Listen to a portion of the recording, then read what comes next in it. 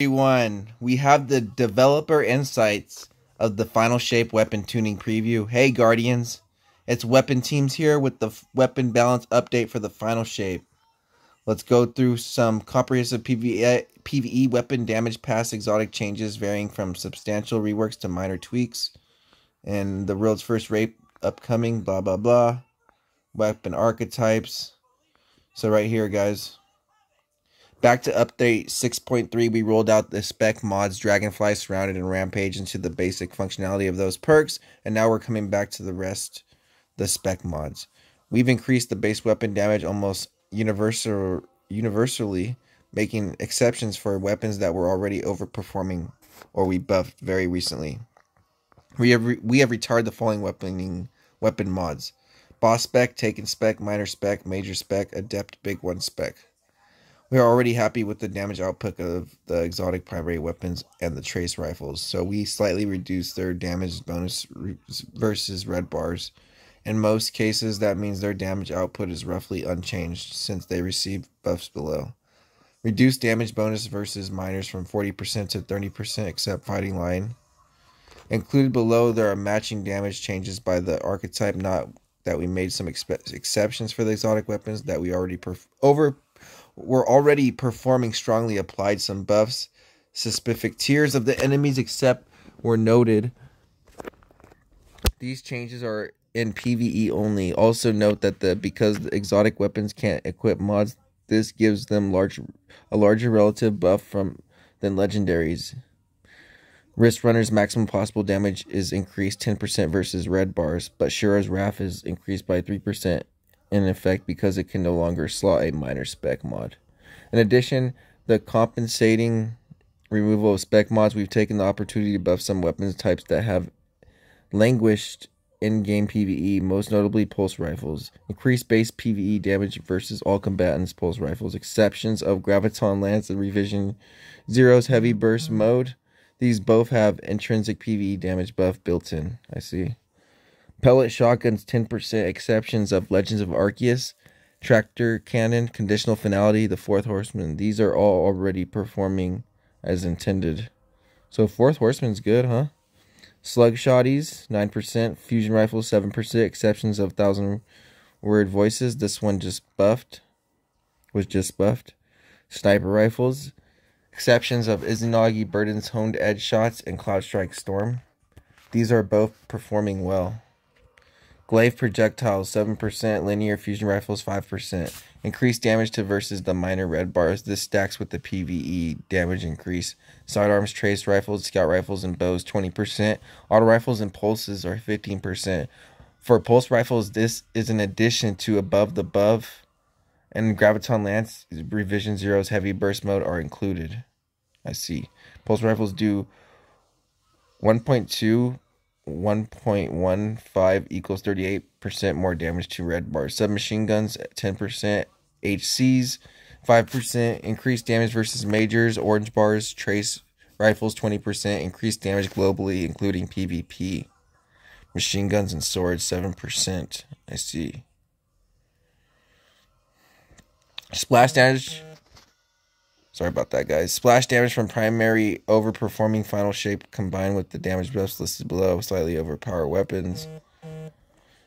Several releases back with the kinetic PvE account for being harder to use. Subclass, blah, blah. You guys can read through all that.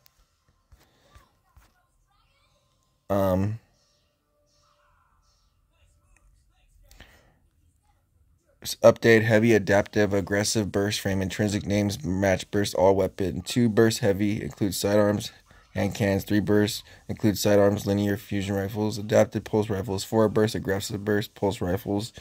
Remove foundry name of Vice rapid fire, Hake precision, and Omolon weapon intrinsics. Update the hip fire reticle and better show accuracy and aim state.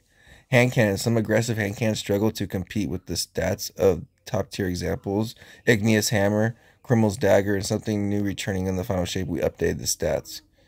Criminal's Dagger is going to get a stability from 23 to 31, handling from 23 to 31, magazine size from 8 to 9, Airborne effectiveness from 10 to 21. Something new from the season of Solstice is getting buffed as well, guys. This will be a hand cannon to use. I have that one. 27 to 30 stability, 24 to 30 handling, magazine size 8 to 9. Low inventory. Sniper rifles were a little too low in PvE for our liking. We've increased minimum reserves from 14 shots. Maximum reserves is unchanged. Adaptive linear fusion rifles are strong, but in some cases, blah blah blah. We now have waveframe rocket launchers, competitive damage, and Destiny 2 into light update, but some stats these gameplay didn't affect, and that pass we're adjusting the blast radius. The size of the wave is now infected by the blast radius stat, blah blah blah. Default display stat when blast radius changed from 100 to 50 to represent the previous baseline. Special ammo wave frame grenade launchers overperform as add clear weapons in their current state. So we're frame grenade launchers. We pulled the length of the wave back a little.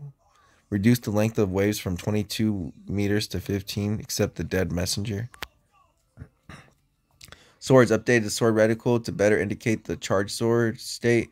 The sword energy is consumed amount delay the sword before it recharges and suddenly appears to the reticle. Bug fixes, blah blah blah, fix all that stuff, guys. You guys can check that out. Exotics. Divinity's ability to bypass combatant gameplay by generating a weak spot called a cage internally on command has too high an uptime as it stands, particularly with trigger feathering. We're not changing how effective the cage is, how feathering works, but we're increasing how long it takes to generate the cage, which will make it less ammo efficient and less useful against targets to break aim frequently. Increased the number of shots required to generate the cage by 75% against combatants in PvP is unchanged. Rat King's firing animation makes the weapon hard to control at high rate of fire, so we updated it. Swap the firing animation to the same one as we use on other sidearms. Devil's Ruin could be made to apply as its firing animation and other sidearms. Blah blah blah. Fix an issue with the firing animation with the Devil's Ruin to other equipped sidearms with the weapon swap during the firing animation. Symmetry needed a little attention, particularly in reload speed and handling, so we took this opportunity to increase those via the Catalyst. Thank you. Catalyst now provides 10 plus reload speed, 10 plus handling, and the Eddy Current perk is in addition to its existing effects. Gjallarhorn's Wolfpack rounds always looked like an arc projectiles regardless of the weapon's actual damage type. We updated the visuals of Wolfpack rounds to match the damage type. For example, the Gjallarhorn, they will now use solar effects on the Royal Entry Void Rocket Launcher buffed by Gjallarhorn. They will now use void effects. Launch of Touch of Malice from the Darkness Ball doesn't last long enough to be useful in PvE. Increase the duration of the burn applied by the Darkness Ball against combatants 2 to 3.5 seconds. Ostia Strika made it too easy to spread poison across a whole encounter from a couple of kills of weak combatants. Now the 4-second cooldown on the poison burst on kills. Poison burst from sustained damage doesn't receive this cooldown. Necrochasm add clear rolls wasn't as strong as we'd like, so we've buffed and replaced the Outlaw perk on the Catalyst with a new custom perk that leans into the roll. Intrinsic perk now provides reload speed after precision kills, increased duration applied by Cursed Thrall Explosion against combatants from 2 to 3.5 seconds. Catalyst has been rebuilt. One of 4 Thrall, damaging 3 combatants in quick succession, provides a period of increased damage range and aim assist.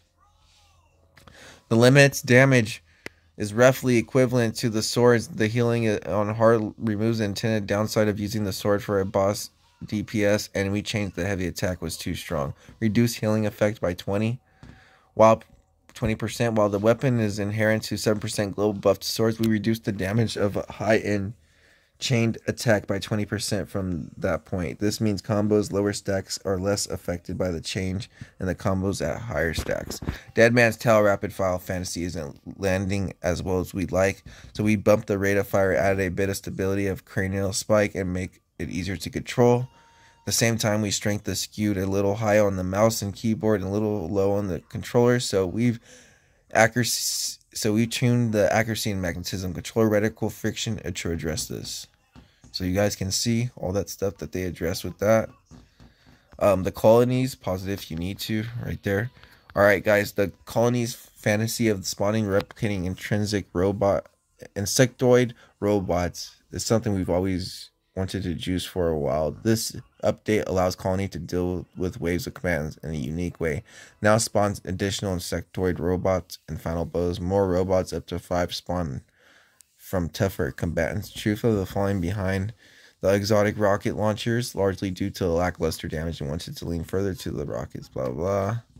Queen Breaker's damage output. You guys are into that? I'm not. You guys can pause it if you need to. I don't know if it got buffed. Yeah, it's getting buffed, guys. It's not good. It's getting damage increased. Rework Saint's Fist perks. Damage melee increase your charge rate. Damage reload speed for a short duration. Landing a majority of pellets in a burst increases melee damage. Ariana's Vow has fallen behind anti-barrier weapons, and a solar weapon has opportunity for a subclass to tie in. Breaking a matching shield or piercing damage barrier will cause the target to ignite. Deterministic Chaos didn't have a clear niche that we shipped it. Now we redesign it for anti-champion and weakening powerhouse. This weapon is now intrinsic anti-barrier. The heavy metal Vexdecimal perks have their location behavior swap. Heavy metal now causes the 4th bullet to make them targets volatile. Vexdecimal now causes 16 bullets to also weaken them. The flexibility has now offered the fundamentals on the Borealis, Hardlight, and Dead Messenger exotic weapons is useful, but most of the time there's no need to switch the damage types repeatedly, so it's irritating to have the current damage type clear on death. The fundamental now maintains its state across death or respawn. Yeah, so it was kind of irritating changing it. Perks, a clarity working on solo activities attended, blah blah blah. Perks 100% uptime in PvP will no longer work in Rumble. Archer's Gambit has been brought down. Grave Robber needs some extra love. Now activate on dealing damage with a powered melee in addition to standard melee kills. Chain reaction is too strong in special ammo weapon spot. In the current form, we have branched it with the heavy special weapon, blah blah blah. Special 15% smaller AoE. Eddy Current was a little too slow to activate. You know it's getting buff. Underdog was shelved a long time ago, but we wanted to swap it out for a more viable perk. Insistence of Underdog, we replaced it with Pulse Monitor. Osmosis and Perma-Melody. Blah, blah, blah. You guys can check all this out, guys. It's a lot of stuff for me to go through. High grounds functionality. Pause it if you need to. Bunch of different changes. The future, guys, let's read this. Now that we largely are happy with the Destiny damage PvP, we're going to move to the PvP specific tuning out the game modes into the weapon tuning to the future. We will give us the ability to fine-tune weapons and fundamentally precision hand cannons instead of all hand cannons. We also have some big systems changes we're working on in the future release, including redesigns of the PvP and PvE MO economies, introducing more player choice into weapon mods and new weapon types. That's all for today. We hope all the changes will help you understand your arsenal will fare once this final shape arrives on June 4th, and that you will be able to prepare for the loadouts for the new raid. Be on the lookout for another Sandbox Focus article coming on May 22nd about abilities and exotic armor. Alright guys, that was our little dev insights on the final shape weapon tuning preview. Make sure you guys leave a like, comment, subscribe. Peace.